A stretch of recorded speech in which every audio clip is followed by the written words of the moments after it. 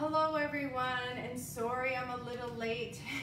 It's a lot to coordinate, all these dogs we've got going on here.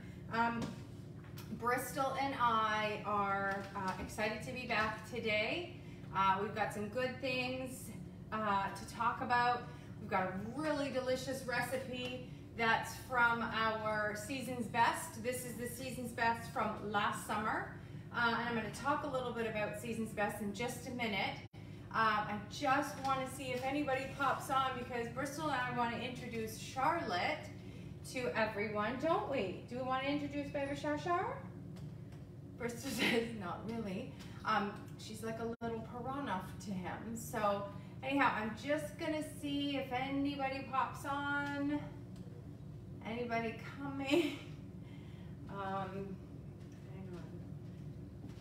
1 minute. Bristol, stay. Let's see,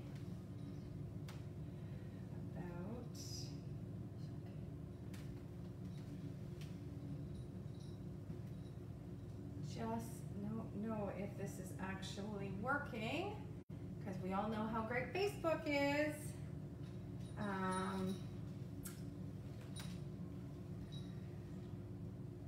me just see if it's working, and if it is, that's great. If it's not, we're gonna start over again.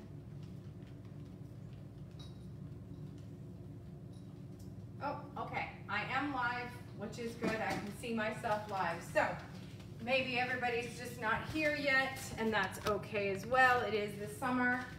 And speaking of summer, Bristol and I are gonna do this live today, and then we're gonna take the rest of August off. We've got some big things happening in the fall, and we are actually going to take that time to kind of regroup and figure things out. But we will be doing periodic lives and doing some things to get ready for the fall. And I wanted to introduce you all to Charlotte. So this is Bristol's baby sister, who he right now is not a huge fan of. She's got little sharp needle teeth, as anybody who has puppies know. Kittens as well, they've got little needles for teeth. And so Charlotte is absolutely a little piranha to her brother. She's a little tired right now. But I wanted to introduce everybody to Charlotte. And she's gonna be part of our Talbot, Team Talbot. She'll probably be making some periodic visits as well to our lives. She is quite the addition to our Dr. Dolittle household that we've got going on right now. So Bristol and I are going to start our recipe, and I'm just going to hand Charlotte off for her nap. Okay, you can put her this way. Just put her in her bed and put the cage over. Okay, so like I said, we're going to do a recipe today from the Season's Best last summer. I absolutely love Season's Best. And obviously things are in season. Obviously, just because of that doesn't mean we necessarily have to. I've got a few copies of my own that I keep. I did want to mention that on Sunday, anybody who does live in the area, on Sunday from 12 to 4, right in my backyard, we are going to be doing a little vendor event, and there's a few of us gathering together. All COVID protocol will be followed. And we will all be socially distanced, and I personally have a bunch of stock that I'm getting rid of, and I've got some Season's Best as well. These make really cute little gifts that you can just tuck and you know, give as gifts instead of cards. You can toss in one of these. They're amazing. They're going to be on sale for I don't know, probably $1, $1.50. And I've got loads of them, and I've got quite a bit of stock that I'm looking to get rid of as well. So, without further ado, this is a recipe that I absolutely love. I actually make it more in the winter time versus the summer, even though it is considered it was in the Season's Best last summer. There's Bristol helping himself to snacks. And it is a, okay, don't need to be on the counter. It is a chili lime pork, but it's a charred corn salad. And I'm actually just gonna be doing right now the corn charred salad because I absolutely love this. So I make this salad per se often throughout the year. And then what I do is I add it to fish, to pork. I put it on top of burgers. We use it as a salad topping because the seasoning is so great. I actually personally don't do a lot of salad dressings. I add spicy sauce like a buffalo or hotter to my salads. And so I find this is a great addition to that. So it starts off with the cast iron. So I've got the cast iron pan here. I am going to attach this recipe. So for, again, anybody who doesn't have last year's Season's Best, it's again, one of those really great recipes. So I'm just going to start off by getting the veggies and stuff prepared. So what we're going to do is, it is with corn. So anybody not have the corn kernel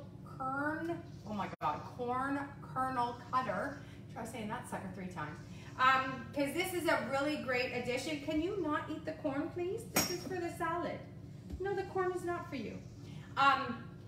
So what I love about it is it's got the little teeth there, it can cut off, but these little edges are actually meant to be used when you are peeling your corn, and you would just take and you would put the little doodads that are on either side, you can just put them right outside of the corn itself before you hull it, and it helps with that. So I'm just going to push down, and it just takes the corn off the cob very easily, very cleanly. This corn was prepared in my quick cooker. So that's Pampered Chef's version of an Instant Pot. So for those of you who do have an Instant Pot, not sure if you are doing your corn on the cob in your Instant Pot or quick cooker. If you don't have one, I just want to let you know that this month is a sales month. 25% off the air fryer, the quick cooker, the heated cooking blender, and the grill. If you have thought about either of those 4, now is the time. And I also have an opportunity where you can host a party and get it at a bigger discount, or if you don't want to host a party and you want it at 25% off, I have an additional right now 12.5% off, and that's a deal that I have going on right now with a shared rewards party. Again, a lot of things, I love to save people money, it's my favorite thing. But if you don't have an Instant Pot, it's the time to think about it. If you do have one, you just cook your corn on the cob 2 minutes. Your corn on the cob is 2 minutes, and I can put up to 9 cobs in mine. I'm sure those with an Instant Pot the same size could do the same thing. So this corn was prepared yesterday.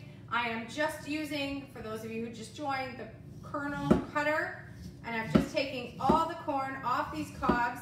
Yes, it's been pre-cooked. We had corn last night, and I'm just prepping all the veggies. This is a really delicious, hearty salad topping, or like I said, meant to be grilled, meant to be used with pork chops. I've used it for burgers, and I absolutely love it with fish. So we've got the corn there that we've just taken right off the cob. It's so easy to do, it's great. I am going to cut up a bell pepper. I'm just going to top off. I am going to be using my favorite knife, the Santuco knife. I'm just going to slice that and clean that out. For those of you who are not new to my page, you know how much I absolutely love the Santuco knife. One of my favorites, lifetime guarantee. I love that the blade goes all the way to the end, so it's a great slice. I'm just going to slice that there because we're actually going to use the rapid prep mandolin today, and we're going to cut up the zucchini and the red peppers, and we're going to prep all of that. We're going to add a little bit of the chili lime seasoning, and that's it. There's not a whole lot of fuss or muss to this, and that's what I love about it, is that I can leave it in the fridge, and when I want to reheat it or cook something like fish, even in my air fryer. I can do it in the air fryer and then put this on top. It's delicious. You can add or omit vegetables. I've done, if I've got mushrooms going, I toss mushrooms in this. It's amazing and very simple. But the key ingredient here is the corn. I love the corn in it. You can use frozen corn. So if you over the winter time, don't have any fresh corn, use whatever you've got. I am all about how I can reuse whatever is going on in my fridge. So if I do have some products, veggies, for example, that are going, I will toss whatever. So I'm just going to put a tablespoon of oil in the bottom of my cast iron. Now this is the 10-inch cast iron. We have cast iron in both 10 and 12-inch, which is the regular version. I also have the glazed version of it, the enameled, as they say, the enameled cast iron. And that as well can be used. And those of us who are iron deficient, it's fabulous to be able to use whatever we've got. So I have a zucchini here that was on its way out.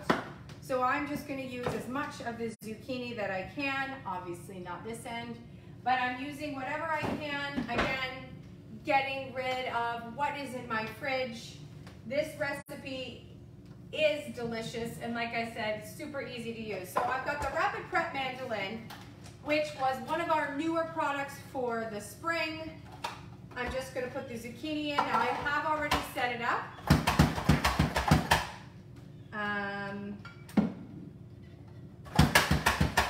It's a great thickness for the zucchini. You can see there. Now if you want it a little bit thicker, I can even change that and make it a little bit thicker. And again, super thin. And I also can make it into chips if I wanted to.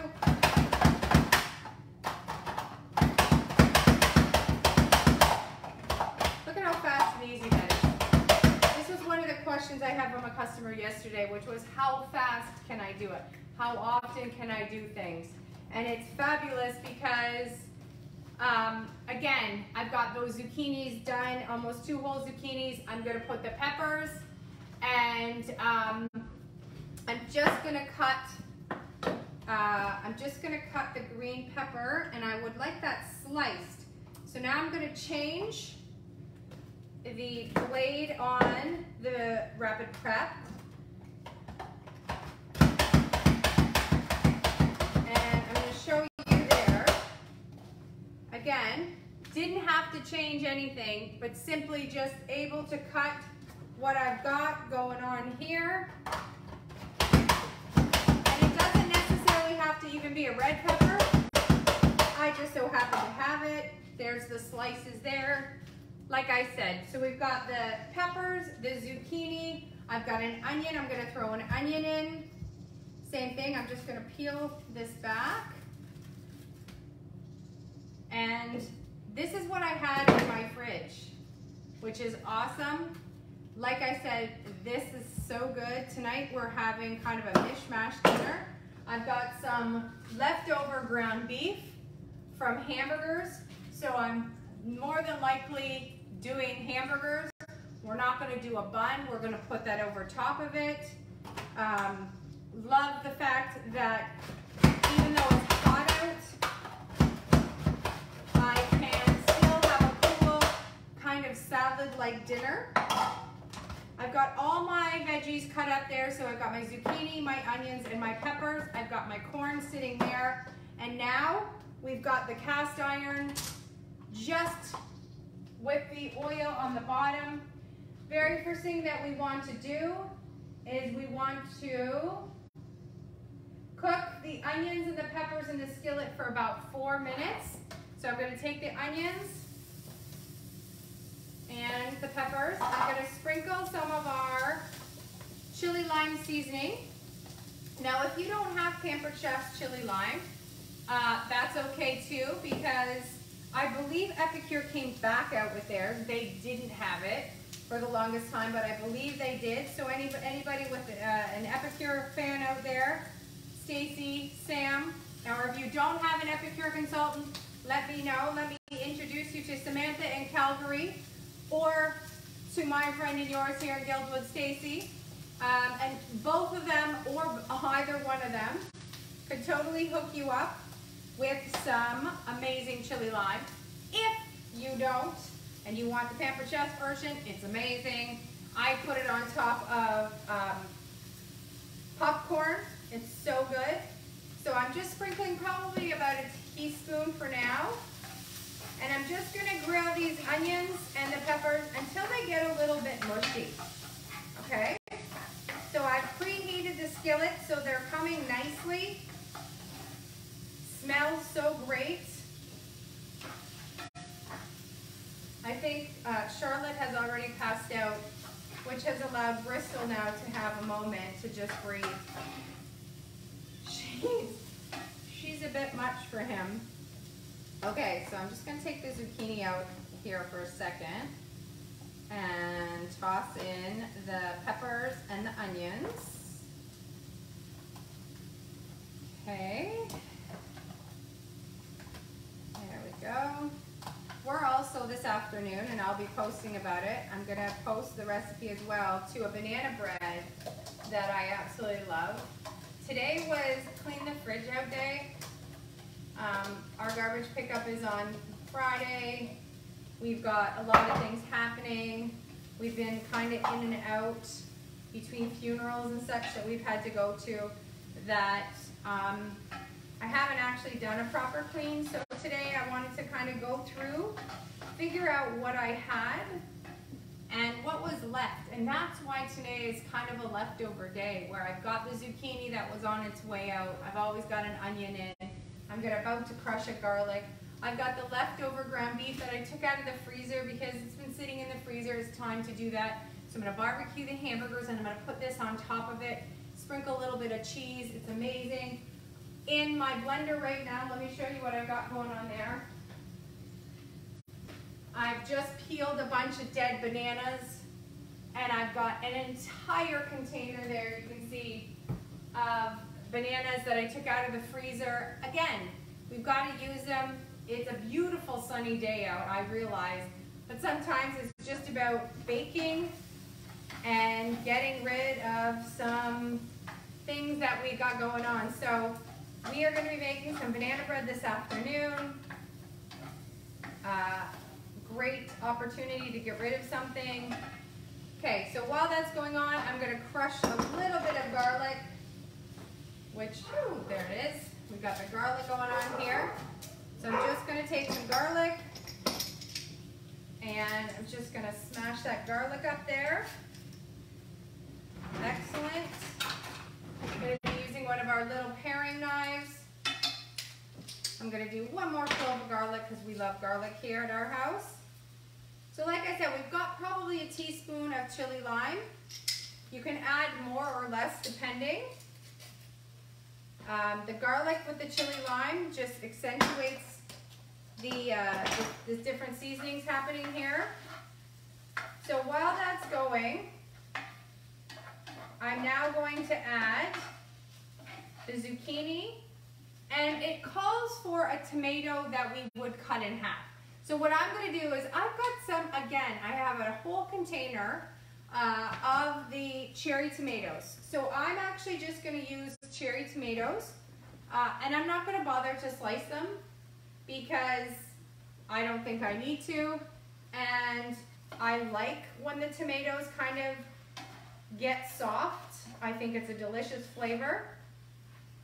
And with this recipe, I kind of want everything to be kind of in a, and I hate to say this word, kind of a mushy state, but because I use it a lot of times for a salad topping, it's the way that I like it. So I'm going to add a little bit more oil, just a tiny bit, again, probably about a tablespoon of oil. I'm going to turn the heat up, and I'm going to add a little bit more chili lime to this. And we've got 2 cloves of garlic going on. And we're going to give that a minute, and then we're going to add the tomatoes. So I could have used, and I probably should have now that I'm looking at it, I probably should have used the 12-inch skillet, would have had more space, but that's all right. Okay, I'm gonna add the corn almost last. Because the corn is already pre-cooked, I don't really have to worry about cooking the corn again, but you can see here how the zucchini is starting to take on the coloring from the bottom of the skillet as well with the coloring of the onions. I'm going to toss in some tomatoes, about a handful of tomatoes. Probably don't need the tomato stem. There we go. Got our tomatoes going on there. And again, this recipe, and I will attach it from the Season's Best last year, calls for pork chops. I love this recipe with fish.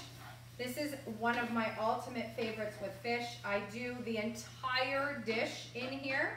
The fish goes in, and then the veggies go in, and I use the bigger of the sizes of the cast iron.